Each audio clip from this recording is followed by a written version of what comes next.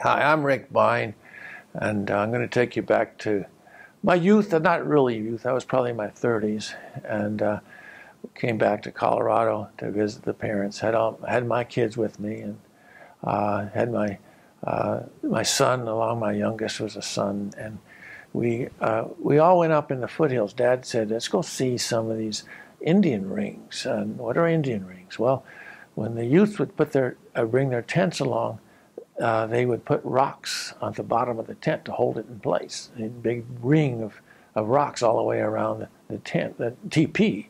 And when they got ready to go, they'd just pull up the teepee and the rocks just got knocked away. And they stayed in a circle. So there were some of these up in what we call the foothills of the Rockies. And so you can see the Rockies, the high Rockies right in through here.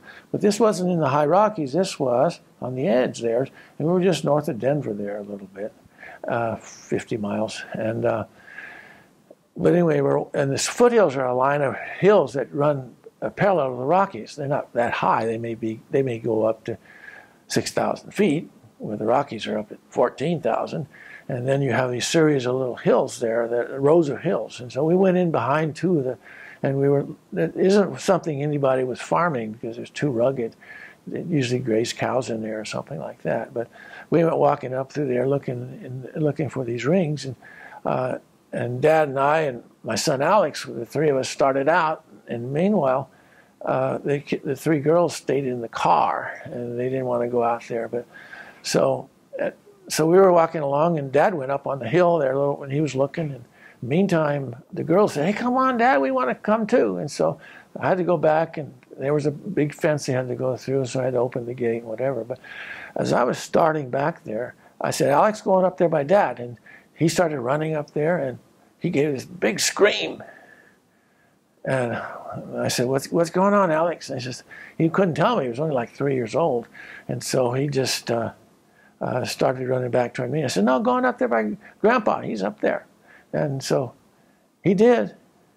And this time, he let out another scream, but this time I heard this, and a rattlesnake was there.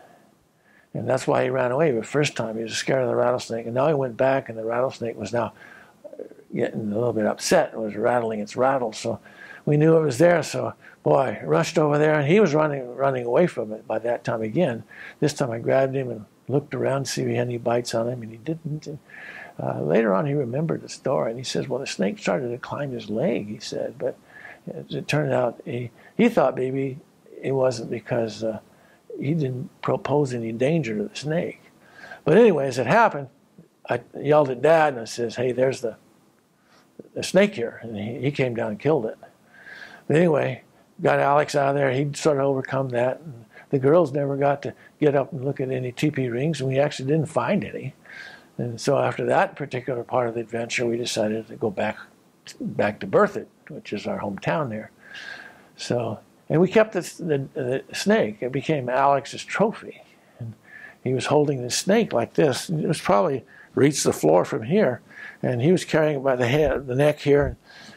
He was real proud of this snake. And we went back to the house, and my mother and my wife and a bunch of ladies were there. And we let Alex go in first. He came running into the kitchen with this dangling this snake out there like this.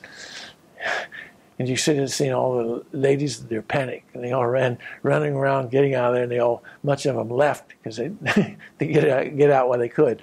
Anyway, that was the end this was the end of that particular experience. But I got this Rattle somewhere, and when I find him, I'm going to give him to Alex.